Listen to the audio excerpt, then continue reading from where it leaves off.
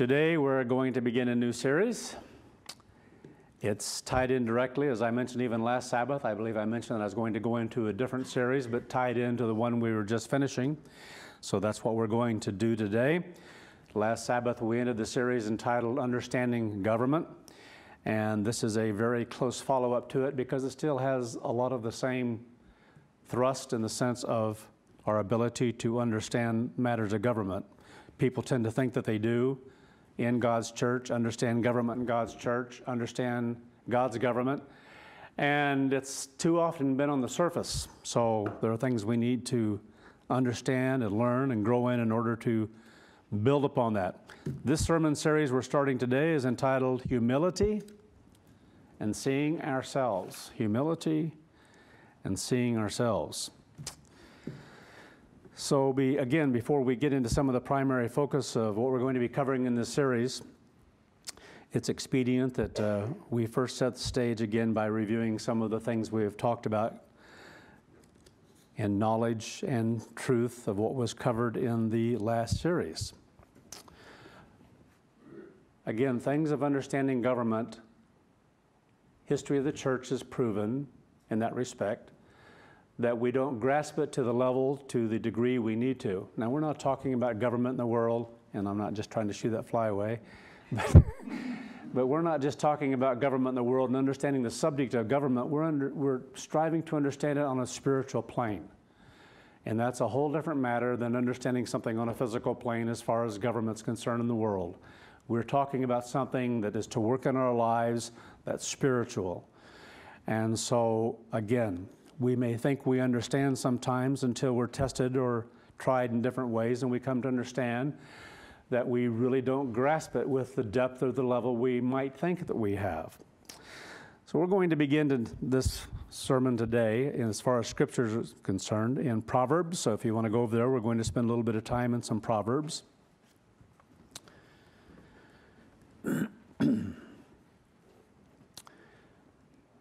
Because there are things we need to grasp as a basis of our life, and that is that government, over 6,000 years of mankind, has always failed. It's because they don't look to God. They don't grasp God's government. They don't grasp how God is to work in our lives. And so because of that, governments fail and do their work poorly because they really have no ability to do things in a right way, in a proper way, unless or until individuals come to understand God, begin to see and understand things that are on a spiritual plane. And so we have to be able to come to that point in our lives spiritually and this is our environment. The church has always been the environment for us to begin to learn on a spiritual plane, spiritually, how God's government works. And that's a lifelong process for us because there are things that we have to address in our lives because our lives are not right. We have to repent, we have to change, we have to come into greater unity and oneness with God, and that's all about government. And we have to see it in that light because we don't tend to think that way. And so again, the reason that governments fail in the world is because people do things their own way. They don't understand God's way. They don't grasp God's way. So that's what they have to rely upon. Man has to rely upon his own ability. And that is sadly lacking. But in the church, we're to change that. We're to cease from doing that. We're to come to understand and grasp the thinking that produces that is a part of the world, and see a distinction and make a distinction in our life from God's ways to man's ways. God's government to man's government. Proverbs 12, verse 15. Really simple scriptures here, but sometimes just not so easy to live. The way of a fool is right in his own eyes. Now that says a lot when we think about the series we just went through, because we focused a lot upon that. We think our way is right. We all have that in us. And that's what we have to battle. We have to understand a natural proclivity of reasoning and thinking that human beings have, what we have. And begin to understand where that comes from in order to combat it, because we can't live that way.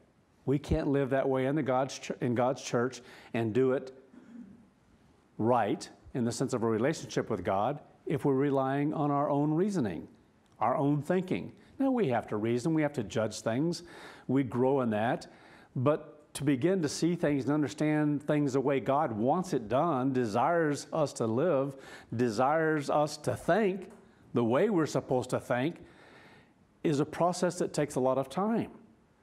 But sometimes we get bogged down, and people in the times past within the church have gotten bogged down because they haven't understood some of this, and therefore really haven't understood government either. So again here, the way of a fool is right in his own eyes. So that should tell us right away, if we think we're right about everything, we're being very foolish. We're really being a fool in our approach to life, because it's not the right way to think. We can't think we're right about everything, and yet that's kind of how we are, isn't it?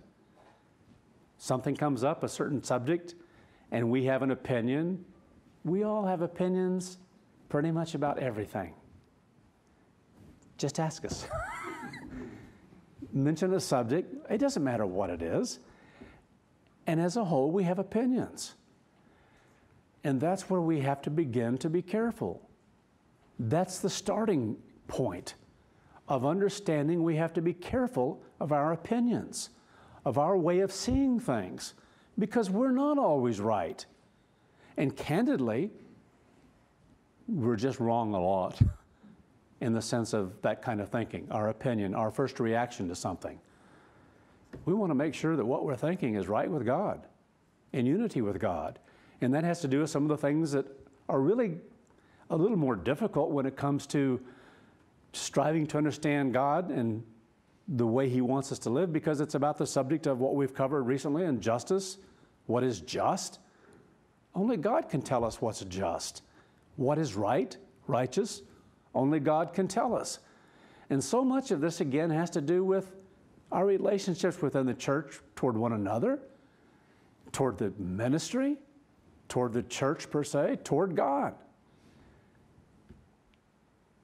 And the problem with a lot of that is so often we feel we're okay with God. You know, we pray, we tithe, we do whatever it might be, and that isn't enough. That isn't what it's all about when it's a matter of living right with God, toward God. So again, a fool is right in his own eyes, but he who hearkens or listens to counsel is wise. So right away, the book of Proverbs, certain words ought to jump out at us because of past sermons and things we've delved into in the past. And it's words like the wise, to be wise, wisdom. The whole book of Proverbs is about the subject of wisdom. It's about what God has given to the church, what He's given to those who are called to begin to change in the way they're living and thinking. Wisdom comes from God. It's the mind of God. It's the being of God. That's why the words are really synonymous in that respect. When you look in the New Testament especially, and you look at the Word of God was made flesh, the mind of God, the being of God, the thinking of God, that's hard for us to even grasp there. And we actually have to have God's help to see that. So the beginning of wisdom in that respect is to understand where it comes from. It doesn't come out of us. It doesn't come from human beings. People think they might be wise in certain things, but unless it agrees with God, unless it comes from God, it isn't what is true.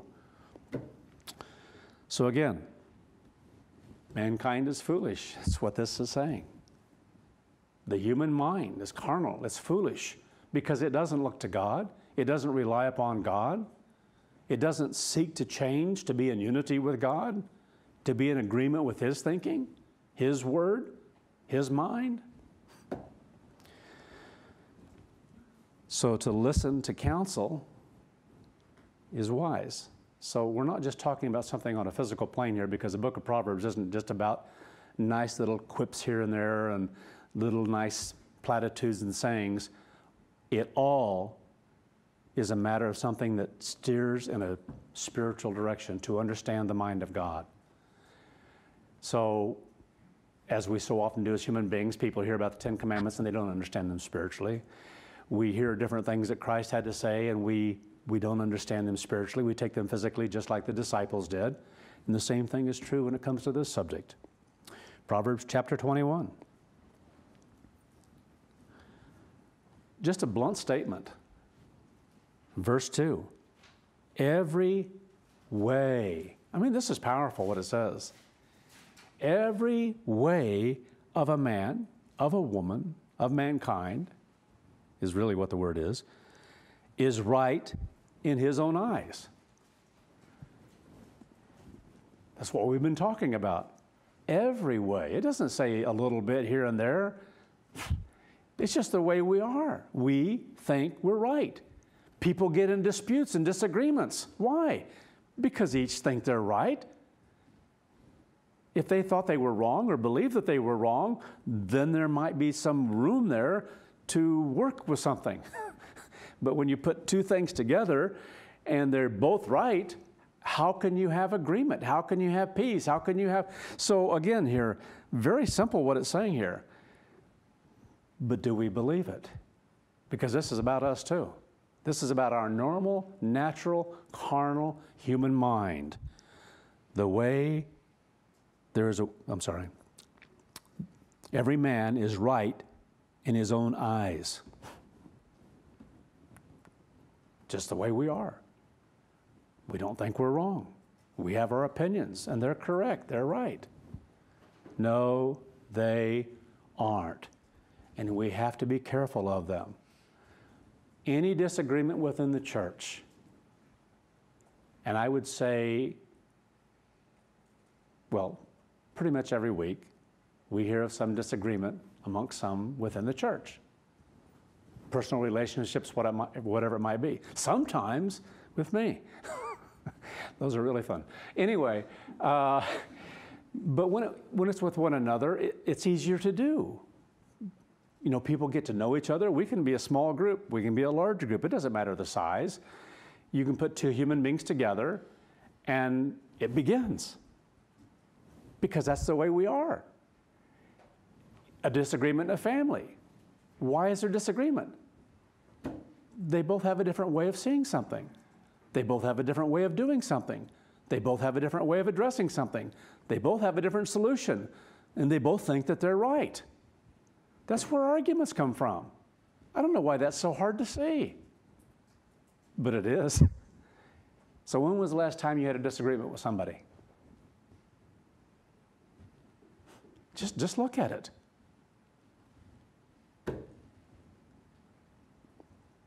And who was right? Isn't that the question? How do you work it out? How do you do it? Well, that comes from God. How do you resolve that? How do you work things out, differences? Because there can be many different ways of addressing a matter, but generally we tend without sin and no sin involved. They're just different ways of doing things. There are different things that affect our life. But the problem comes when some are insistent, takes two to tango in this case, and both are at odds because they're both right in the way they want to do it. It doesn't mean that both ways couldn't work out. It doesn't mean that if they both supported just one way, that it has good potential of working out. But then we have a clash. Why? People fight. People argue. Things that really should never happen in God's church, they happen. And this has to do with government. Because we're not in unity with God's government of how our lives are to be governed if we're in conflict with each other, if we're exercising disagreement with one another without a resolution, without peace. We're supposed to be peacemakers. There's a way to bring about peace. There's a way to have peace in a family. There's a way to have peace in the church. And it's not to have our way. That isn't the way to have peace. That isn't the way to have unity. Again, I keep going back to that COVID thing because that's something that brought everything to the surface in a very big way. To have unity and oneness, something has to give. Our way. It's a matter of surrendering our will to something else, something that God has given to us, a method, a means, a way. Whether he says it directly or through the church, it's the same thing. So again, every way, we just need to etch that in our brain. We think we're right. Because every way, our way, unless it's in unity with God, then you can have great boldness and confidence. That's what I've said over and over again, is that if that's there and you know this is right with God, but even sometimes you can be right with God, but be wrong in how you deal with someone else. This happens a lot in the church. So that makes that wrong. So we can be right about a particular matter, but if someone isn't dealt with in a proper way, that can become sin, depending on the situation.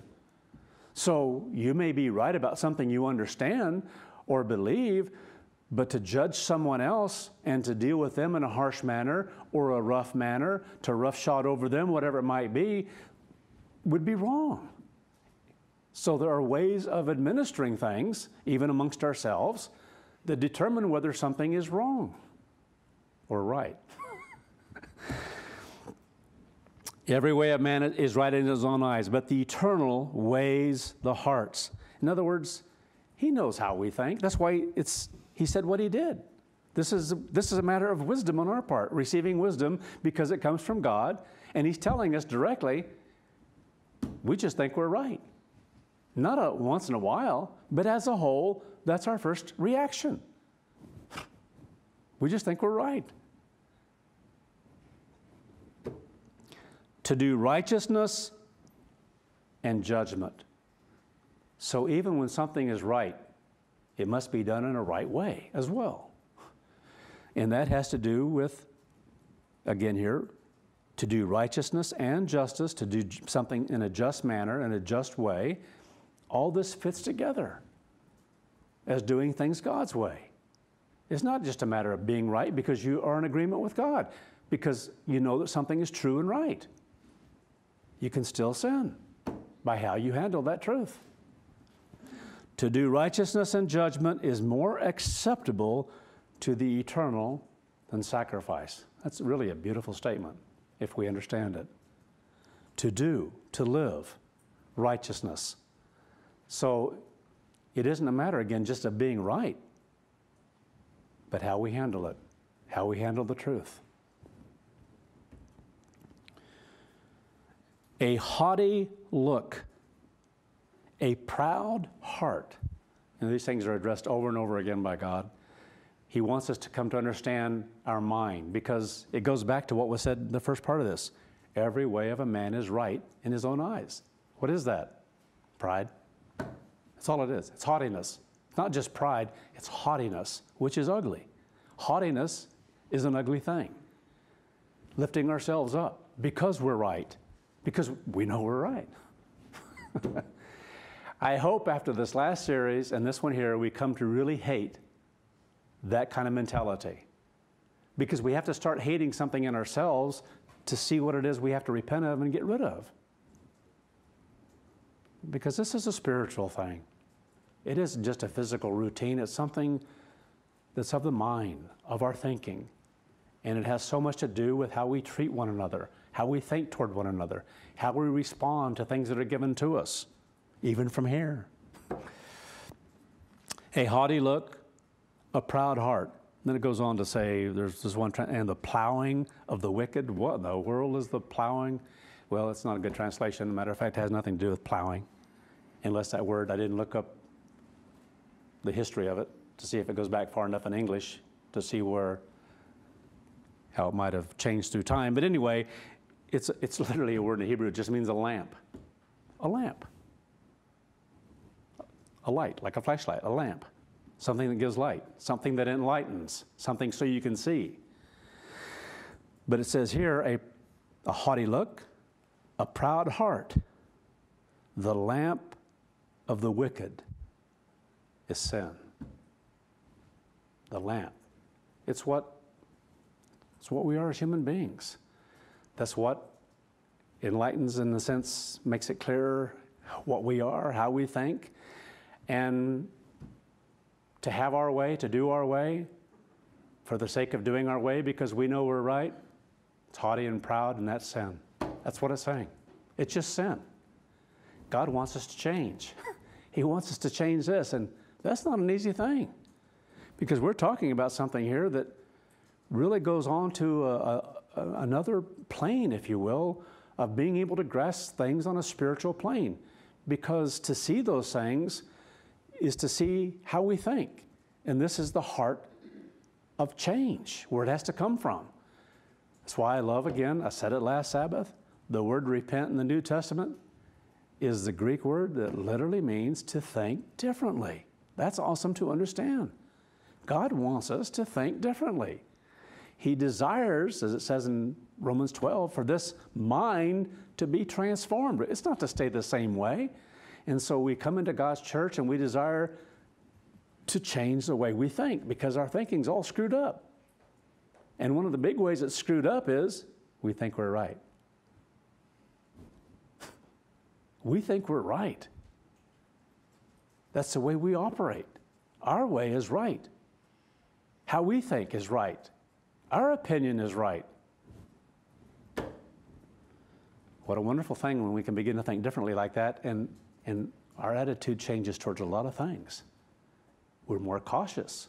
We're more careful in conversations with others, even how we treat others in those conversations, even if we're right, when we know we're right with God. So this is not a small thing we're talking about here, and this is why government has been so poorly understood in God's church and lived as our history has shown. And so God is giving us the opportunity of digging a little bit deeper right now. Truly is. This is our time to dig a little more deeply. So He's giving us more so that we can grow more. And if we're given more, more is expected. There's a tremendous responsibility that goes with that. I find that exciting because growth is exciting.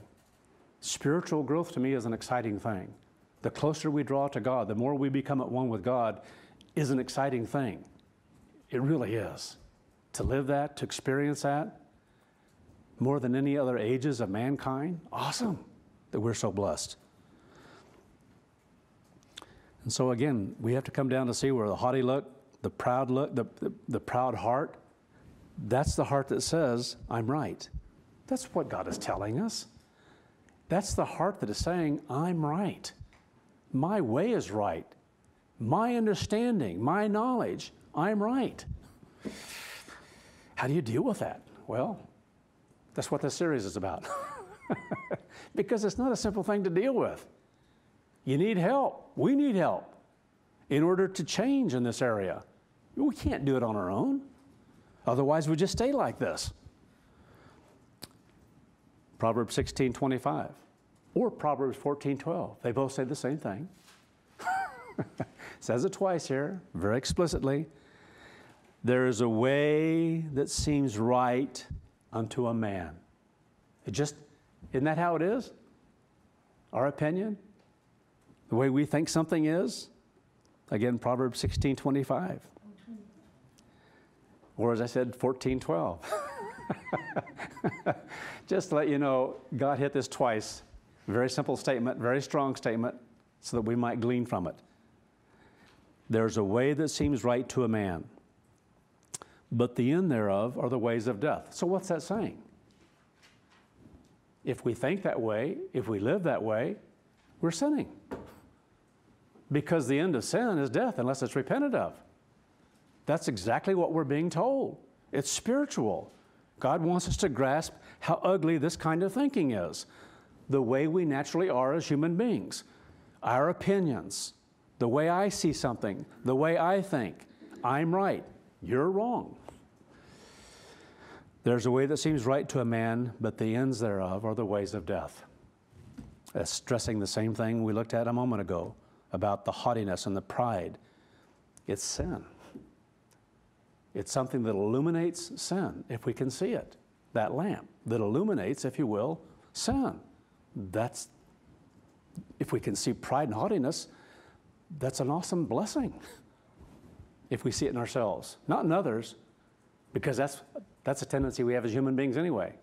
We can see the pride in others, the haughtiness in others, and boy, they've got a problem, you know. But I don't. It goes back to that splinter thing and the big beam, you know, in our eye.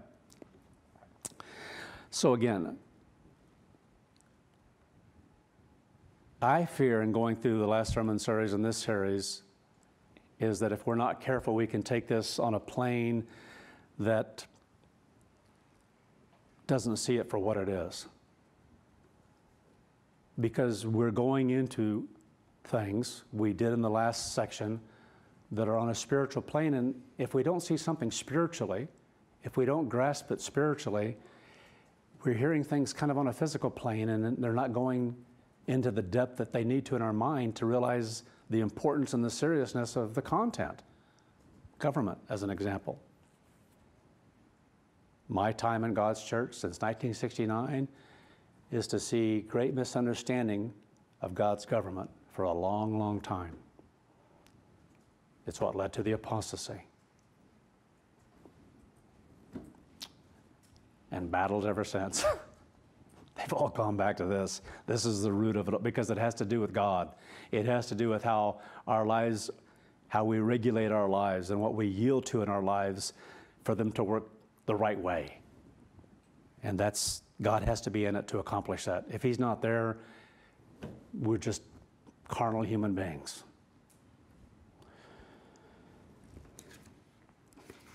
And so much of this, again, has to do with coming to see our ways, our opinions, our ideas, and to grasp and comprehend there are many other things out there in the world, not just ours.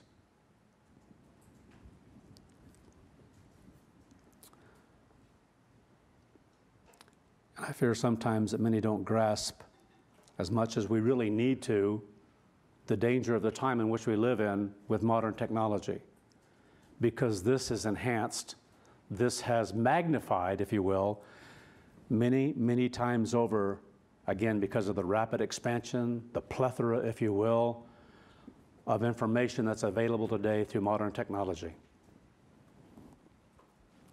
People go to things and read it, see it on the internet, not understanding that what you're choosing to look at and look up in the first place, you likely already have a prejudice toward that. Just like on a news station, we might get pulled into one side or another and begin to feel that, well, this one is the best news. Well, sadly, in some cases, if you get any at all, it may be, but that tells the condition of this country, how pathetic and bad it really is. But this is, I hope we grasp this, that because of the internet, we can read things and we can look things up, and we don't even understand sometimes how that actually is working. The programs that are out there to lead us in a particular direction sometimes because of the very question we've asked. It reminds me of a time in the church before the apostasy when some of us out in the field in the ministry would contact headquarters and ask them, is this particular subject being addressed, or is there anyone out there looking into changing a certain, they know immediately by your question how you think. Because you're asking it in such a way that they know what you disagree with if they are planning something, and so they feed you something else. But if something else comes along and a question is asked that's, you can tell us from someone who is having a problem in an area because others are asking these questions and you don't fully agree with them, and they want to know how to best help them, how to work with them. No, that isn't what they really want to do. They want to know how to best deceive you. Does that make sense, what I'm saying? And so they give you that answer.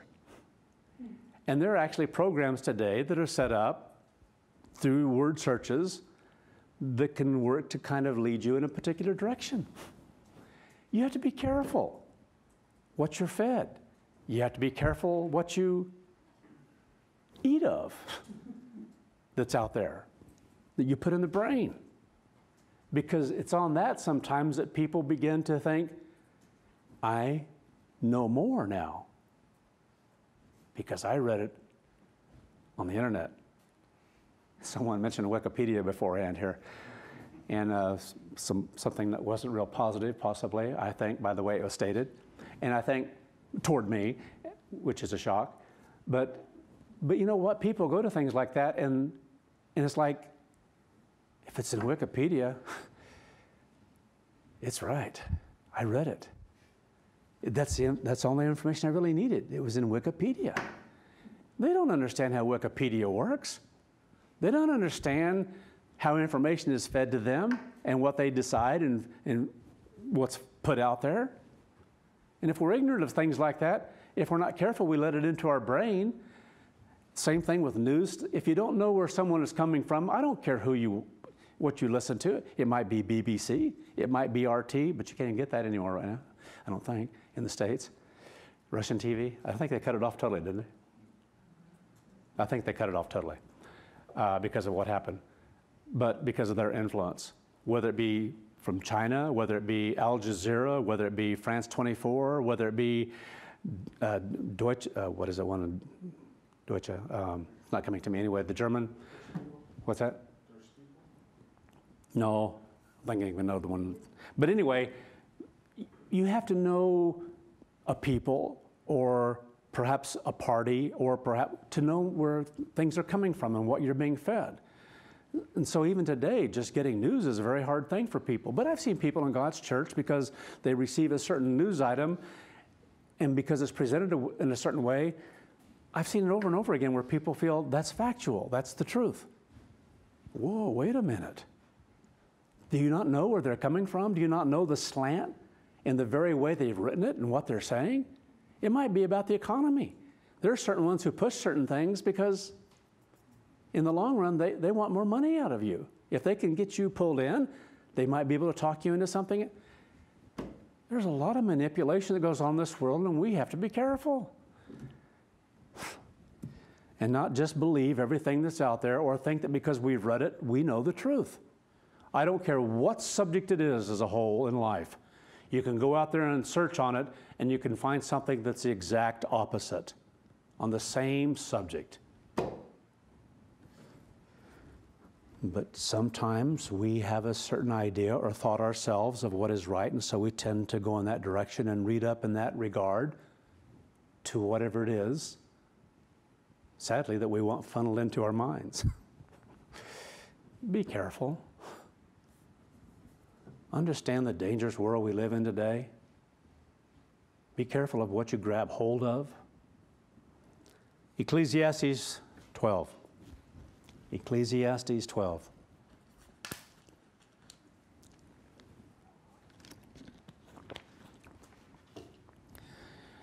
You know, the mind is a very precious thing. It really is. Our minds are an awesome blessing from God. And how we work with them, especially when impregnated with God's Spirit, it becomes more precious in that regard as to how we respond and how we yield on a spiritual plane to what God gives us.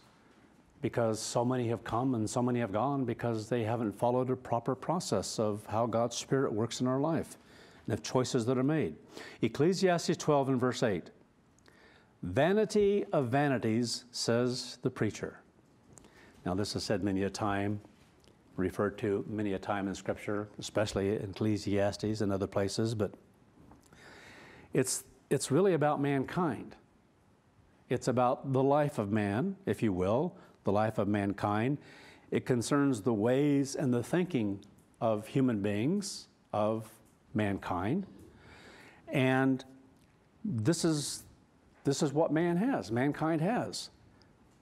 The word means emptiness, futile or futility, that which is like a vapor. It's here and it's gone. How do you grab a hold? What's there? And the mind of human beings is very much that way. What is sound and solid? What is absolute? Nothing. As a whole in human life, except for the truth. Just to live 6,000 years, human beings have lived on this earth. And what is the fruit of that? And if there was nothing else, what other word could you give to it but this? It's all futility. If not for God, it's empty. It has no purpose. It's vain. That's what's being said here.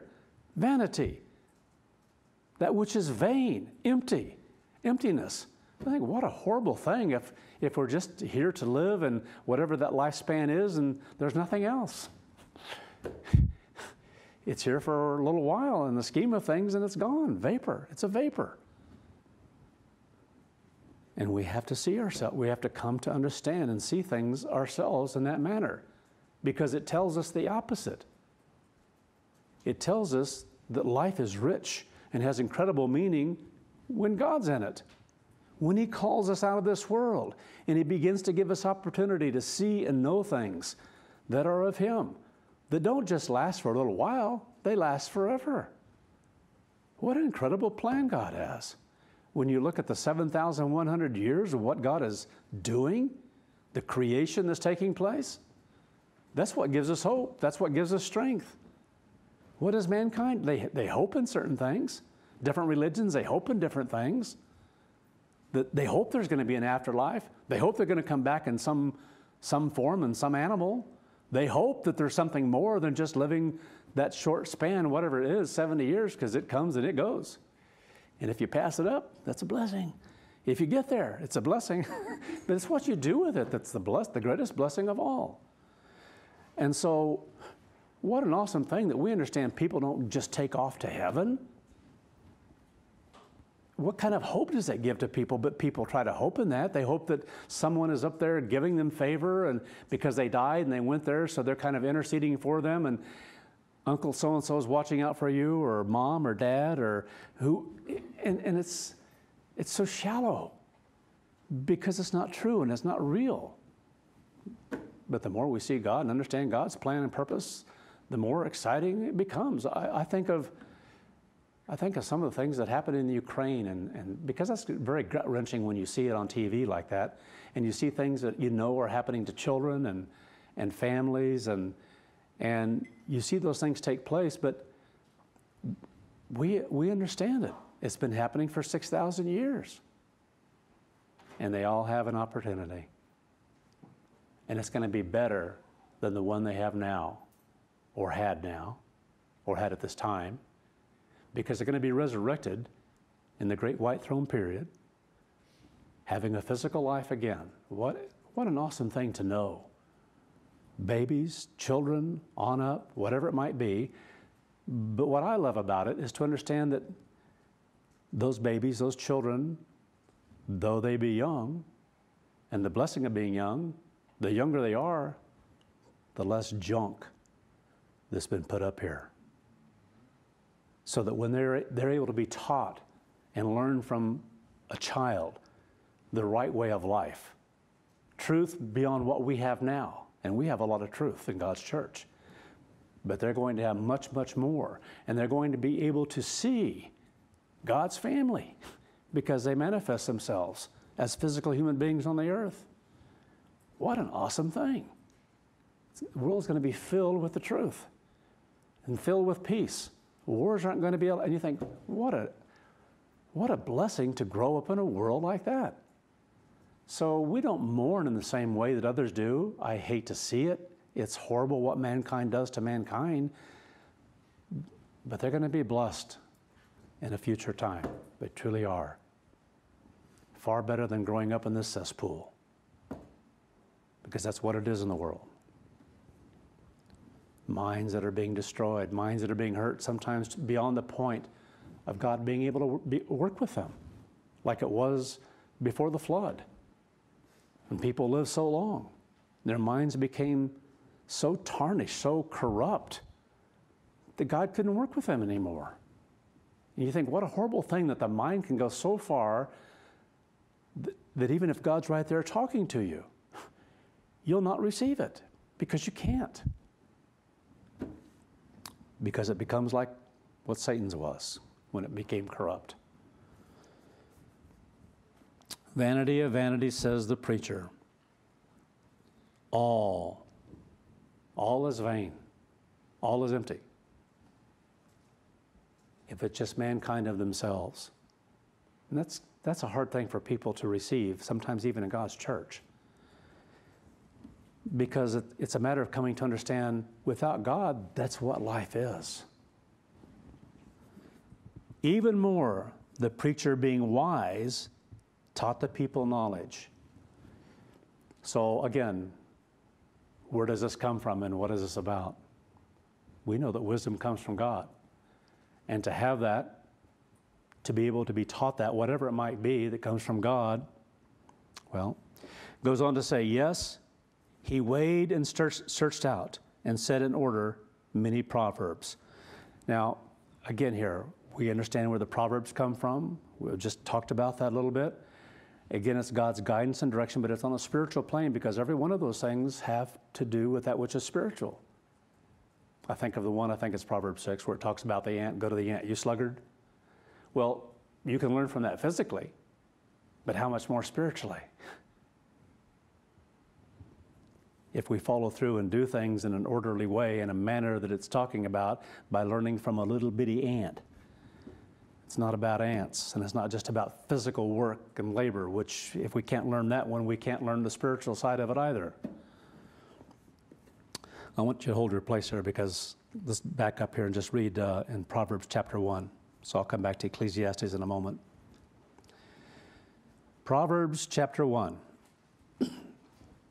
verse 5. It says, the wise will hear. In other words, those who are really seeking out true wisdom, because that's what it's talking about in Ecclesiastes. Where does that come from? It's a matter of a relationship with God. It's a matter of looking to God to learn, to receive what we can, whatever He offers us and gives to us, and striving to be of that same mind. Because wisdom, the Word of God, it comes from God. God is the source. And so if we want to be of a mindset to be of the mind of God, we're gonna listen. We're going to hear what God tells us. And now I say it again and again because it's important that we learn and be reminded of it. Over the past 2,000 years, God has made it very clear. Many have been called into God's church, but very few of them have ever been chosen. It's an awesome thing to understand. What is that percentage? Very high during the period of Laodicea. Think about it. During Laodicea and the apostasy, and then what came through the apostasy, the vast majority turned against God, held on to their own ways. There were 600 groups out here because each one, very soon after the apostasy, because each one felt that they were right.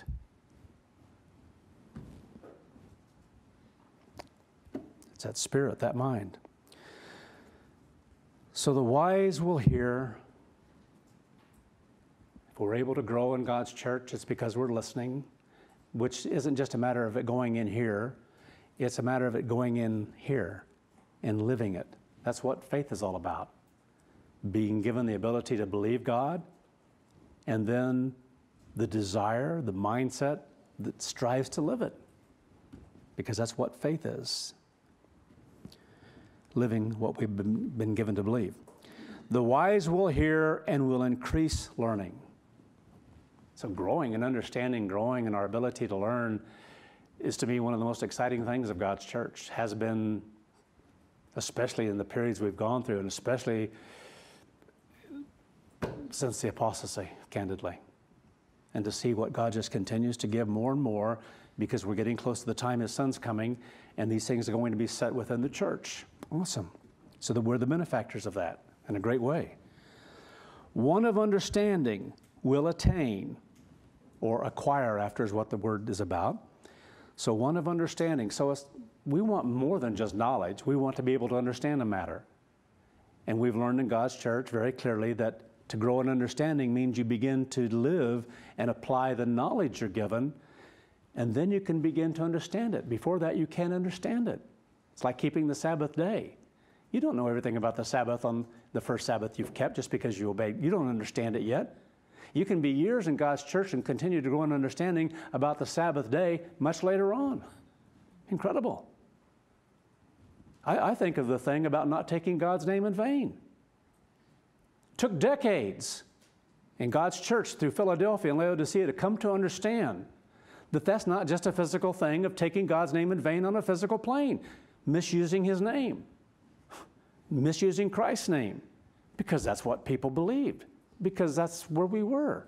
We hadn't grown to a point yet where we came to understand that by what we live, by failing to live what God gives to us, we take God's name in vain. We are the church of God. We carry God's name and Christ's name because we are of the body of Christ. And if we're not living as we should in the right light or right example, then we're taking their name in vain. So we learn that in time that that's what is spiritual about it. And so we grow in understanding. Understanding is a beautiful thing. Understanding government is a beautiful thing. Knowing about it is not enough. Because the vast majority that I have known have gone by the wayside, never understanding government. All those who spoke, and the evangelists included, except for 2, maybe 3, of all who were evangelists during his time, turned against Herbert Armstrong. Didn't understand government at all. And some of them did it very early on, in the 50s and in the 60s. And it just got worse and worse and worse until we had an apostasy. Amazing. One of understanding will attain or acquire after wise counsels. Again, it's knowing where that comes from. It comes from God. Wanting to do things His way. To understand a proverb. Again, it isn't just a matter of knowing the proverb. Like I mentioned the one in Proverbs 6. Go to the ant, you sluggard, and it goes on to explain. That isn't enough. You have to understand what it's about.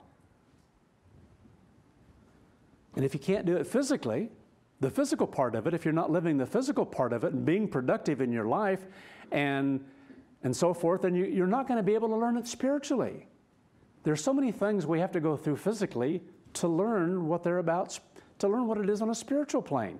If we don't get it physically, we're not going to get it spiritually. That's why we can be judged and are judged by the little things in life. Because if we're faithful in the little, much more can be given. Because this is where we're to learn spiritual principles and apply them in our lives. Our lives are not mundane, not the great of the world, because first of all, they won't receive this way of life. They won't listen to God. They won't listen to the truth. 6,000 years has shown that. People have to go through some pretty hard things before they come to, we're going to read one later on. Not today. Part 2, I think. And then part 3. But incredible what human beings have had to go through in order to begin to acknowledge something on a physical plane. I mean, look at Pharaoh. Even after everything he went through, he never surrendered whatsoever. He never got it. He never wanted to get it. He just wanted his way, his rule, his government. How can you help a mind like that? You can go through a lot of things. Lose your entire kingdom, see everything destroyed, see your own firstborn destroyed, be so haughty and proud you're going to chase them down into an area that you ought to have more sense in doing. Here's water on both sides, and you're going to chase them, the Israelites. But he did. He paid for it with his life because he wouldn't listen to God. We're exceedingly stubborn, human beings are. So one of understanding will attain to wise counsels, to understand a proverb and its interpretation, or the interpretation, its interpretation, and understand. In other words, it's not just a nice platitude, a nice saying, because, again, as a whole within the church through time, Proverbs has been looked at on a very physical plane, to learn things from it, to help a person physically. Just like the ones about adultery and so forth, and people have looked at those things and many a time on a physical plane, the examples that are given there in Proverbs. And yet it's more about that which is spiritual and what we can do toward God. To understand a proverb and its interpretation, the words of the wise. See, each time you read that, it just ought to scream out to you, the words of the wise. That's God's word. because there is no other source of wisdom. True wisdom, the words we want to latch onto for life, come from God. And the dark sayings, or the hidden meaning, even more so. It's hidden for a reason, because it's spiritual, and we can't see things that are spiritual unless God gives it to us. And especially in the Proverbs then, if you start going through some of those things, it's hidden because we can't think anyway, but physically as a whole, until that begins to change. And we cry out to God, and we seek after wisdom. We seek after being of one mind with God. Then we can begin to even see things like different things in Proverbs and learn from it, what it means on a spiritual plane. And the dark sayings, which means just the hidden meaning, the fear of the eternal. That's why it says this. The fear of the eternal. To understand, not to be afraid of God, but to be afraid of going against God. You begin to have a mind that realizes everything that's true, everything that's good, everything that's right comes from God. And I want to be of the same mind. I want to think the same way. I want to act the same way that He acts towards us. He's very merciful, patient, loving, a kind of love that we experience from time to time but just don't have all the time because we're carnal human beings. We have a selfish love, philia. That's the best human beings can have, filial love. To have agape, comes from God. It's God's love. It's just because it's of His Spirit. The fear of the eternal is the beginning of knowledge. So just knowledge alone. We don't have understanding yet, but it begins here. So we begin to learn when we're first called about the Sabbath, about the holy days, and we start building upon some of those things. We begin, so this process begins, and then as time goes on and we're able to begin to grow spiritually, we begin to understand them. Why it's there, what it's for, what it means. But fools despise wisdom. That's the history of mankind, because it comes from God. That's what it's talking about here. It's talking about that which comes from God, the mind of God, the being of God, the Word of God, because that's where true wisdom is. It's not about human wisdom, human reasoning. But fools despise wisdom. Another word talking about those who just won't hear. Because why? They already know. They already know what's right. And instruction. So fools despise wisdom, and they despise instruction, which is a word for correction or discipline. Who likes to receive correction and discipline in life? But in the church, in time, we learn that's what I need. To change and to grow, I need to know where I'm wrong. I've known of people who've gotten so disillusioned, they just quit the church because they express it. I'm tired of being told how bad I am, that I have sin, that I'm wrong. Well, we can't afford to be tired of that in God's church because we have to change. That's our hope, our strength. Proverbs 1 verse 8, my son, hear the instruction of your father. So this can be just taken physically, but if a person can't learn what that's about for a child to begin learning in that regard, what that is meant to be, even on a physical plane, and how it should be, to come to understand what it is spiritually for us is on another plane. The instruction of our Father, God Almighty. That's what it's about. And do not forsake the law, or the instruction as it is, of your mother. And God lets us know who our mother is. The church is the mother of us all. So it's how we are able to grow. It's the molding and fashioning and how we receive things from God. God gives of His Spirit, candidly, that we be able to begin to learn from the mother through the church, because that's how He feeds us. And so it has to do with an attitude of mind toward God and toward His Word and toward what He tells us, just like what we've read. You know, that should trouble us when we read something, every way of man is right. That should be scary to us. It really should. To think that's the way we are naturally as human beings, our first response, our first reaction, what's it telling you? Is a carnal one. Because it's coming from up here. I'm right. That's just the way we are. That's the way we're wired. That's the way I'm wired. That's the way you're wired. God made us this way for a purpose, so that we can learn and make choices. Do we want His way? Do we want to change that? Because we see what our ways produce, the ways of mankind. Nothing but drama. Absolutely. That's all that man's ways can produce. Because of this mindset is drama. It's not peace. When has the world known peace? How long has the world ever had peace? It doesn't last long. We've had war after war after war after war, fighting and fighting and fighting and divisiveness, and people fight each other. It doesn't matter what kind of governments existed. People fight against it. People fight each other. Today, you would think that people would be getting sick of fighting each other. Sick of how evil and how ugly things can get, how people can treat one another. That's not God's way. And yet some of them talk about God and give you this concept of mind that they're on God's side and yet speak evil toward others. That's not God's way. You're speaking with a forked tongue here. On one hand, they're talking about various things at churches and what churches are doing, and then on the other, say something about others and and you think, is that God's mind? Is that the way God says to treat one another? Is that the way to have unity and oneness and peace? That's why democracy can't work. That's why no form of government can work. That's why voting can't work. That's why we don't have voting in God's church.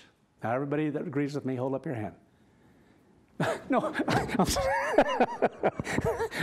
I'm sorry, I was doing that as a joke. I was talking about if you had a certain subject brought up and then you ask, okay, everybody who agrees. Anyway, should we do this or do that? Let's vote on it. Anyway. Oh, well, that's responsive, I'll tell you.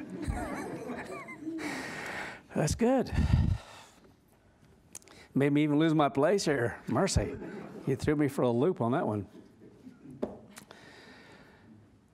I think I was talking about the father and the mother and listening and so forth. So let's go back to Ecclesiastes 12 now, because really that's what it's talking about here in Ecclesiastes, the same sort of thing as we read there in verse 8 and 9. Now continuing on in verse 10. The preacher sought or searched out, it means to seek after, sought to find out acceptable or desired words. So we're like that. And if we want to do what's right, we have to learn even what things mean. Certain things are maybe mistranslated or not translated properly. And then when we start to see them, God gives us an ability to see them in a light that now I understand it. And so we're ever growing in things like that. And so this is a part of what it's talking about here. So this is what we have to do. And it says, and wrote the truth. So that's a pretty bold statement. But I like one translation that translates it, and wrote the plain truth. Because that's what it's about. Because it literally means, and wrote the truth plainly. So you can say it either way. Wrote the plain truth or wrote the truth plainly.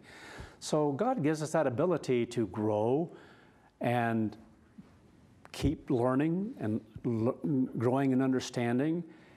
And this is something that's an exciting thing to experience. That's why I used to love the name of the magazine, The Plain Truth, because what other thing expressed it more? And Herbert Armstrong, he had an ability, a blessing that God gave to him to put things in a plain way. That's why when he talked to world leaders, some, including evangelists, got upset because he wasn't quoting Scripture to them. If you're to go into all the world, preach the gospel into all the world, and they literally got upset because he wasn't quoting Scripture. You think, give me a break. What he told them was the plain truth. He told them about nations and why nations aren't able to have peace. He got to the heart and core of things that are spiritual in nature, but did it plainly so that they could understand. They couldn't understand things of the church. They didn't have God's Spirit. He even spoke to them. I remember listening to one where he was talking about Satan. And one fellow listening on the other side there was agreeing with him about Satan. If I remember right, he was in Egypt at that time. And the individual was agreeing with him about, yes, that's right. He's a very real being, because many in the world and world leaders, as a whole, they don't see him as a real being and what he's doing. Anyway, and wrote the truth, the words of the wise. So again, this comes from God. And how does it benefit us? Well, the words of the wise are as goads. The word, it means that they can cut and sting. That's what it's referring to here in that respect. And God's word is that way. What is true? There's things that sometimes just sting. When we have to acknowledge certain things and say, yep, it's the way, my first reaction, tend to think I'm right. I have my opinion. And it doesn't mean that you just have to stop and think about it. Because as we grow, we should have more of the mind of God working in us, but you have to check that and make certain before something is blurted out, and I don't do that nearly all the time. Don't ask her, but you could ask my wife. So anyway, that's the way we are as human beings. That's the way we tend to think. That's the way we tend to respond to things. Carnally, physically, first thing that's coming into our mind, it's good to put a check on it. So the words of the wise, so if it's true and it's right, there are going to be times that it does smack with a little bit of, it hurts a little bit. It's painful to see ourselves the way we really are. But then to thank God for showing us that so that we can change. And as nails fastened by the masters of assembly, which are given from one shepherd. So again here, just a different way of expressing something here as a matter of building and so forth here, and what we should do when we're striving to be wise and live what is right and checking ourselves about various things. That's just a matter of smart construction as far as yielding ourselves to God's creation, which are given from one shepherd. And so we have Christ who is the head of the church, and God's given everything to him and that power and authority, and we understand those things. So another way that this word is described, or these words are described, is as something that is sharp and can sting, it can cut, but also something that can be driven into the mind, because this is a pretty resistive thing. So it can have to do with how we build and wanting to build right, but it can also have to do with the fact that something that is sharp, it takes a lot to get into here through this. Verse 12. Further, by these, my son, be admonished, literally means to be warned, that there is no end in the making of many books. Now that one ought to just jump out at us in a big way right now. As far as the world is concerned, as far as what's out there on the internet. And much study, or reading as the word literally means, is weariness to the flesh, weariness to human life. Why is that? Because what is out there as a whole is just packed with opinion. The way I see it, what I think is right. Let us hear the conclusion of the whole matter. So this is after going through the entire book of Ecclesiastes. This is what it leads to. Fear God. Because the whole story through Ecclesiastes is one of people do not look to God. The human mind doesn't naturally look to God as a whole, if you will. The only way it can truly look to God in spirit and truth is when God begins to call us, begins to work with us, begins to give us that ability to see what then can be changed, because otherwise it really can't be changed in a way that is in unity with God. So it begins by fearing God, which means literally to fear, to do anything that is not in agreement with God, and that's wisdom. If only we could do that. We can't do that perfectly, but we should strive to do that and grow in that ability and keep what He commands, which may come directly from Him, may come through the church by what He's given to the church, to the ministry to give. For this is the whole of man. In other words, literally means that it's what makes mankind whole. It's what makes us whole and complete. Because again, it comes from God. It's of God's Spirit. For God will bring every work into judgment with every secret thing. And that's an amazing thing to understand, that God knows everything about us. He knows the very thoughts of our mind. And that ought to be sobering in itself, to know that God knows everything we think. And so the desire is to get this thinking right, because we want Him to see something good, Himself, His mind, His being, His way in our thinking. For God will bring every work into judgment. It's all about judgment. Things we're going through right now in this stage, just before Christ returns, is very much about judgment. It's about how we're responding, because there are things happening within the church right now that individuals are being judged in a, how can I say it, in an accelerated fashion because of where we are in time, because of what has to be finished before Christ returns. For God will bring every work into judgment with every secret thing, whether it's good or whether it's evil. So nobody pulls anything over God's eyes where God can't see. Everything comes out. And either we're in this, we stand for this way of life, we seek to live this way of life, that is our heart, our mind toward God, or we're playing some game somewhere. And I'm just going to say we have some that are playing games still, and God will bring that all out, because we will be cleansed as a body before Christ's coming.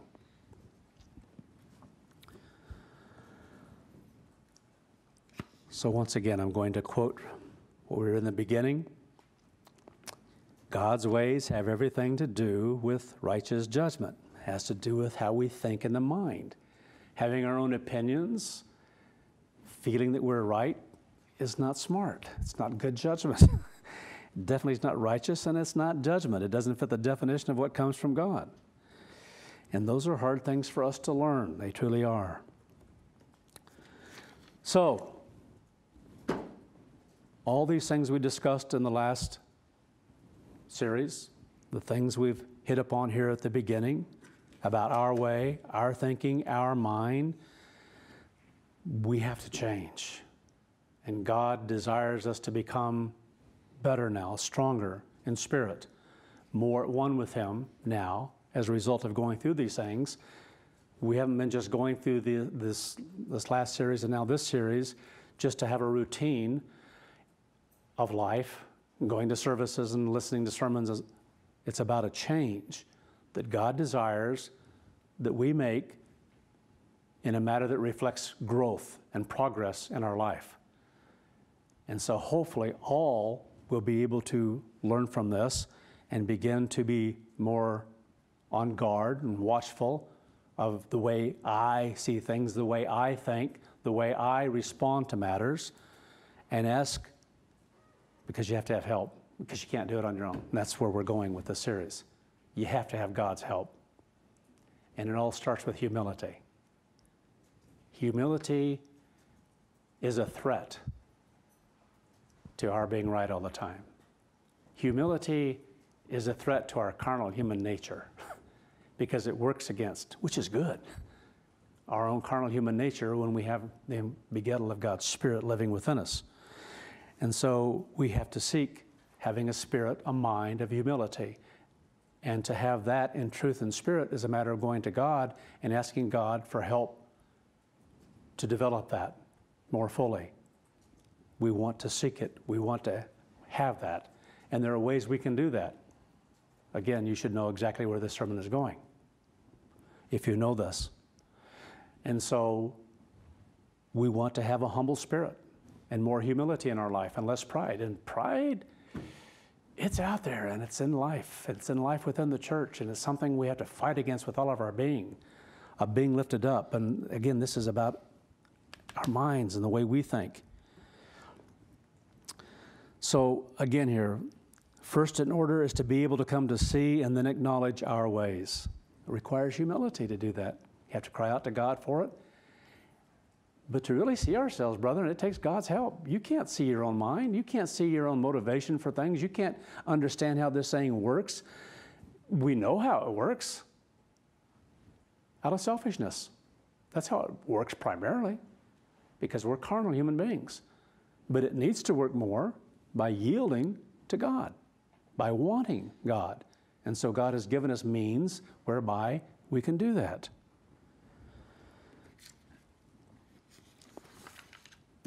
Proverbs 15. Proverbs 15. So much in Proverbs. Verse 31. The ear that hears the reproof, the word that means the rebuke or the correction of life, will abide among the wise. Because to grow in the mind of God, this is a very process we have to go through. We have to understand how we think and then fight against it. So you've got to be able to come to see more how you think in the sense of your being right, of your standing up to your right, your opinion, your first reaction so often in life. God is making it very clear to us we have to make a dent in that and have to start changing that more than we ever have. So it's a matter of receiving then that correction to know that God knows what we need and when we need it and where we are. And our desire is to abide among, to dwell among within the church as well, the wise, those who are doing this very thing, seeking to be at one with God. Not just living life like we have for the last 20, 30, 10, 5 years, ever how long we've been in God's church. This is an opportunity to grow more. We've been given a lot, and great changes have taken place in our lives. But God's letting us know we can make more. He who refuses instruction, chastening, despises his own life. What a horrible thing. And yet, I know there are those who fit this category. Will not hear, will not do this, go through this process in the way that they should. And God says if you do that, you just despise your own life. Don't fight against it. It's a matter of, again, believing God, fearing God, and knowing that God is right. But he who heeds, listens, hears, pays attention to, reproof, rebuke, correction, gets, or the word is acquires, understanding. That's what we want. Because knowledge isn't enough. We can hear this last sermon series and this sermon series and maybe have certain knowledge that we're able to agree with, but God wants us to have the understanding. And that comes from practice, from experience, from putting it to work. In other words, being active in thinking about when we have opinions or disagreement or judgment towards someone else. That's when you've got to nip it in the bud. It's when you've made a decision, a judgment in your mind towards someone else. And the only reason a judgment is made about someone else is because you're right. They're wrong. Every time. That's the result. And so we have to begin understanding that thinking, a disagreement with someone, something that someone has said, because we're right. Are you, truly? And if you are, how are you handling that truth? You know, God wants us to handle His truth in a right way. Our history is full of people who have not handled the truth right. I think of all those evangelists and what they did. They were given the truth. They sat at Herbert Armstrong's feet in Ambassador College when it first started, his first students. And I think of the hideous betrayal of their lives toward God, but who they saw was Herbert Armstrong. And they became familiar. He had weaknesses. We all have weaknesses. And so they began to look at various things and judge accordingly. And they came to a point where they knew they were right. Amazing. And even knew more. That's why they didn't listen to him anymore in Bible studies and Sabbath services like they should have. Because what they did in Bible studies, they did in Sabbath service as well.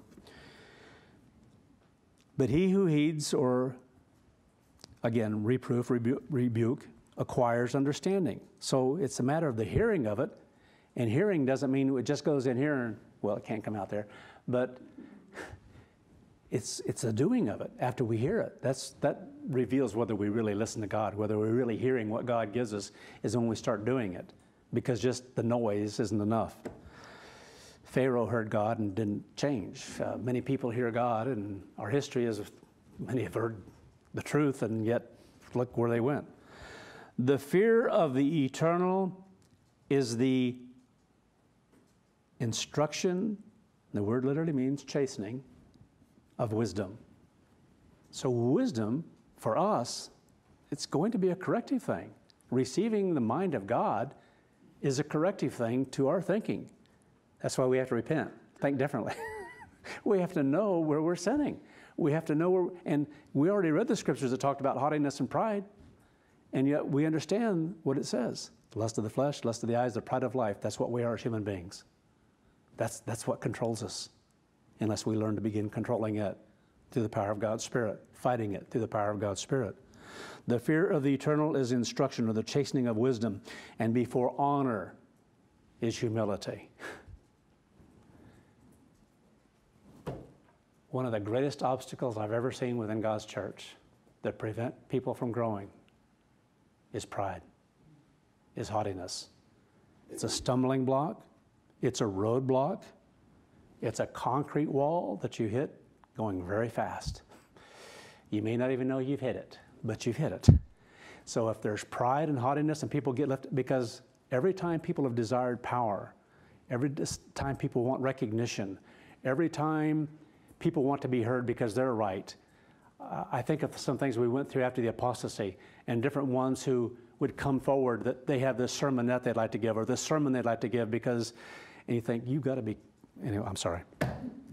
Anyway, it's that mind of haughtiness and pride is like, I've got things from God that I want to share with others because I'm right. It's a sick thing, it really is. It's like that cookie thing I've talked about. Dispute, why dispute over something like that? Very physical. Power does strange things to people. Authority can do strange things to people. You can never, never, never let it go to the head. If something is done right, thank God. It's God that receives, because if it's right, it comes from Him. If it's true, it comes from Him. He's to receive the glory, not us. We're not to try to lift ourselves up or be looked upon. That's not the way it works with God. Then it goes right on into Proverbs 16, verse 1. The preparations of the heart belong to man, but the answer of the tongue is from the eternal. This is not a very well translated verse. It's actually saying, well, actually there's a version in the Bible that does have a closer translation of the actual intent of what's being said here. The plans of the mind belong to mankind. In other words, there's a way we think we're right. We make plans according to how we think we're right, and on it goes.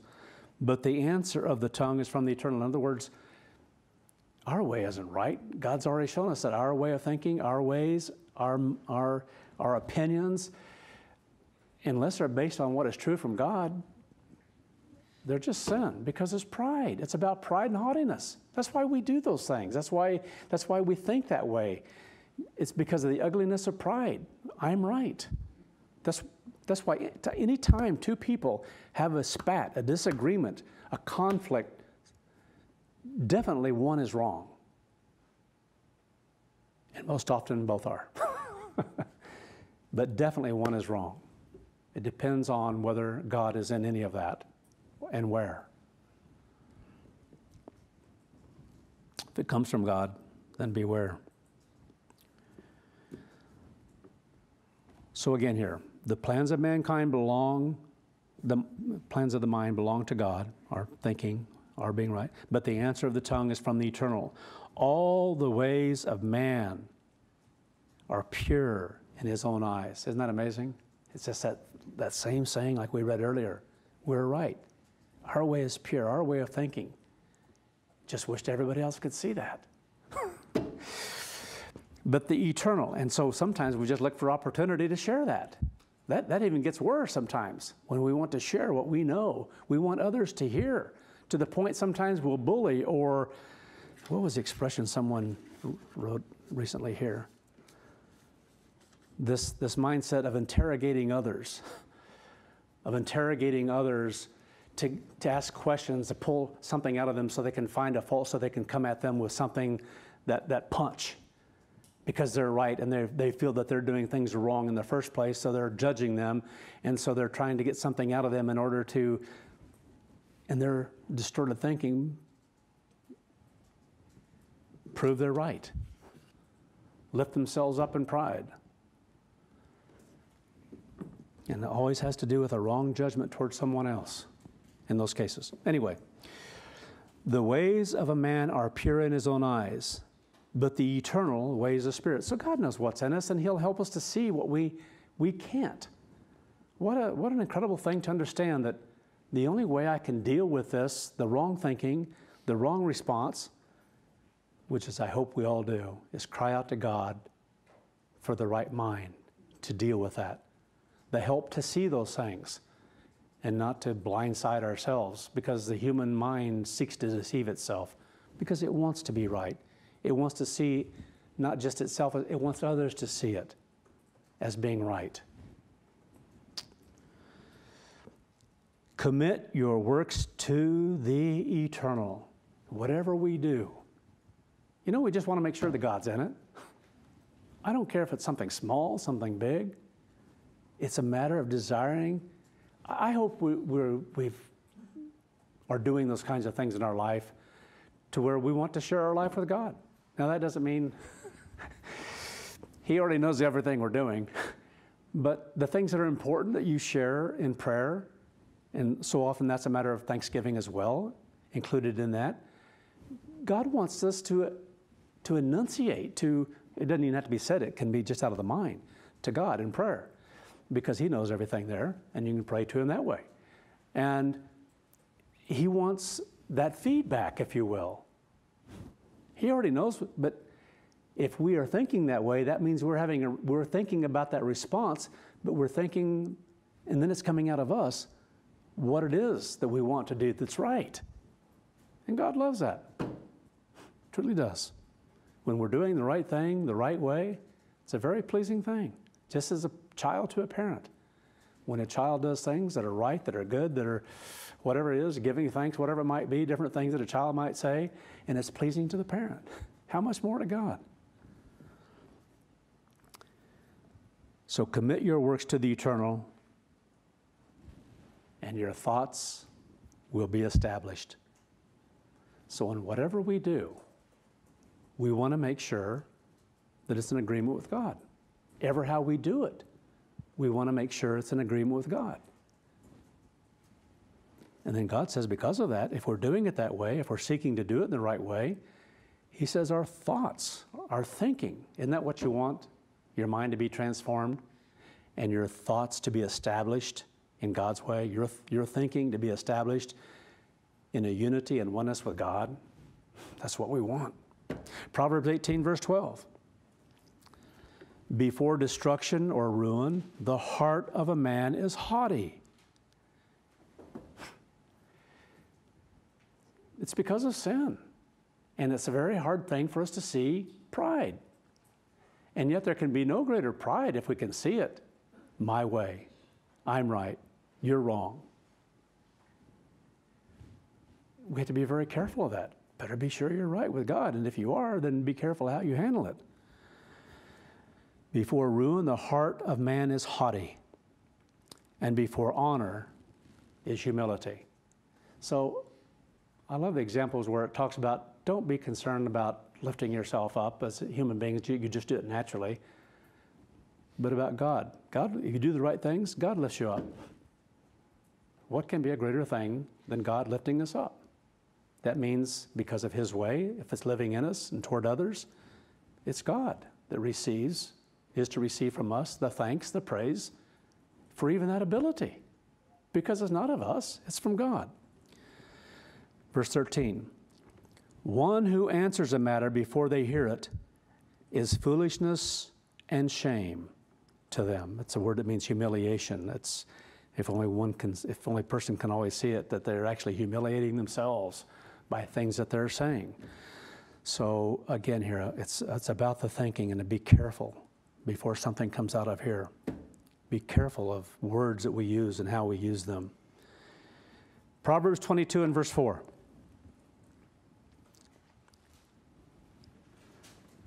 It says, by or through humility. So this is something that we're going to be talking more about next Sabbath, about how to grow in humility, about how to humble ourselves before God, and you already should know the answer. But we're going to focus on those a little bit more as we go along here, because this is where we have to focus. This is where this change can begin to take place in our thinking. It's humbling ourselves before God, looking to Him for the strength of mind to do right, to think right, by humility and fear of the eternal. And that always has to do with, when it's said that way, to fear not to have God in the issue and the matter at hand. His way, doing it the right way, because it's God's. So by or through humility and fear of the eternal are riches and honor and life. It's talking about eternal life. That's where it's all leading as we yield ourselves to that process. So again, it takes so very much for the human mind to come to true humility. It isn't something we automatically have within us. And it isn't something you can just think about having tomorrow. I think I'm going to be humble tomorrow. I want to be more humble tomorrow than I was today. It's a spiritual thing, and it comes from God by crying out to God for the help to have that kind of a mindset, so that we can come to see our own ways, our own opinions, our own ideas and thoughts, judgments and so forth, because they're not God's, they're ours. If it says it's ours, if it's a matter of something that is ours, it's ours, all right. Finally, we'll end here in Jeremiah chapter 17. Jeremiah 17.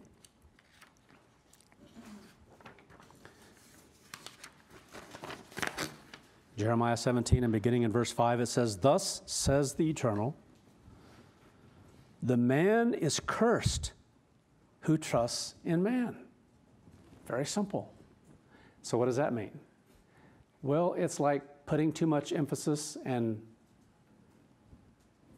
importance upon things we might receive through that little square tube we watch, or the little one that we search for things and things come to us, and we put too much importance in what's being said. We elevate the knowledge supposedly that's there, and that becomes more our way. We add strength to our way already because we're wanting to whatever.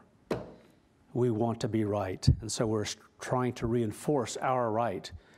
And God says the man is cursed who trusts in man. So if we trust in our own ourselves or in others, God says we're just going to be cursed. Why? Because it's a matter of sin.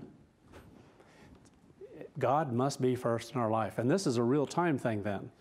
It's not a matter of just saying it or thinking about it. It's a matter of doing it. And that's reflected in our prayers and what we say to God, whether we really, truly trust Him. The man is cursed who trusts in man and makes flesh his arm. In other words, his strength. So where do we receive our strength from? Well, our prayer life should reflect that. If it really comes from God, we're going to be praying. We're going to be looking to God for help. We're not going to be doing other things that strengthen our viewpoint, our thinking. And whose hearts turn aside from the eternal. For he shall be like, as it says the heath here. It has to do with a barren area, naked area, barren area of land, if you will, in the desert, basically is what it's talking about here. And shall not see when good comes. In other words, when it's right in front of them. So it's a matter of, what an incredible thing. Something good and right is happening and a person doesn't even have the ability to see it. Why? Well, because what you're focused upon, what you're doing, is wrong. So it's like saying here, he is like one naked in the desert who cannot see when good comes along. So there's more to the story here. And shall inhabit the parched lands of the wilderness. So it's using something very physical here to draw an analogy, if you will, to something spiritual that we need to see. And it goes on to say, in a salt land not inhabited. In other words, it's giving an example of something here that's nearly, you talk about a wrong place to try to grow something, is in an area where there's a lot of salt, okay, like next to the Dead Sea, and it's dry, and what can grow there? If it is, it's something pretty bad. So anyway, it's not productive. That's the whole point here. Something growing there, but it's not productive. It's hard for things to grow. And then it goes on to say, but blessed is the man who trusts in the eternal. So it's making a distinction here of something. If you rely on yourself, this is what you're like. You're like trying to, how much of a waste of time is it to go out here, build a salt bed, and cover it so that no water can reach it, but so that it can really get hot. Maybe put some heat lamps out there as well and expect something good out of it. God's saying that's just kind of dumb. You know, nothing's going to grow. Nothing's going to be produced that way. But blessed is the one who trusts in the eternal. So we look to God, we trust in God, and whose hope is the eternal. For he shall be like a tree planted by the waters. In other words, just the opposite. So we can have something that's right, that comes from God, that's productive, that comes from God, because we're looking to God, because God's our focal point, because we can go through the motions and say that God is, and be in services and tithe and all those other things, and yet the majority have left. So what does that show? Some were planning the wrong way. So he shall be like a tree that's planted by the waters, that spreads out her roots on the river, and shall not see when heat comes. It's not going to affect them. And her leaf shall be green, and shall not be concerned in the year of drought, and shall neither cease from yielding fruit. In other words, if we're close to God, God says you're going to yield fruit. You know what? God's Spirit makes it very clear. God's Spirit can't go out except that it produces fruit. If it's coming into our life, it's going to be producing fruit, but it's all in a matter of how we use it, because we have to apply it, just like this series is getting ready to go more deeply into. The heart. So this is said right here in context with us. The heart is deceitful above all things. Talking about our hearts as human beings. Exceedingly deceitful. We have to have things pointed out to us. My way is right. My opinion. We have to see things plainly for what's said so that we can begin to address it, because God says this is the way we are. We either accept that as being true, or we somehow deceive ourselves. No, I'm doing pretty good, and things are going pretty good right now. And we don't listen to it very closely. We don't apply ourselves to it because we don't take it seriously. And so we hear the sermons, but we don't go home next week or the week after and pray about them, how to apply them. We're not seeking how to live them and meditating on some of these things and trying to see ourselves the way we're told we need to do. So either we do that or we don't. The heart is deceitful above all things and desperately wicked. Isn't that an incredible thing to say? But God says that about the human heart. That pride, to uphold our being right, to get offended or to fight against someone who would dare come against that. We can turn ugly as human beings. Think evil things, wrong thoughts, and that's what it's talking about here. That's just the way of our thinking as selfish human beings. This protective thing within inside of us to protect pride? Yeah, we do it. Who can know it? Well, the whole point of this being, God is saying, you can't know yourself. You can't understand this. You can't see it. You can't deal with it unless you look to Him. Put your trust in Him. You look to Him for the help to fight it, to conquer it, to overcome it. I, the eternal, search the heart. That's why He can reveal to us what's inside. We can't search it. You cannot search in truth, in spirit and in truth, your own mind without God's Spirit. With God's Spirit, you can. You can see these things. You can grow in these things. You can fight the fight. I try the reins, even to give everyone according to their ways, according to the fruit of their doing. So we want to make sure, strive to do the right thing. And then we'll be blessed, and God will help us even more so. So with that, plenty of food for thought. Next Sabbath, we'll take the next step.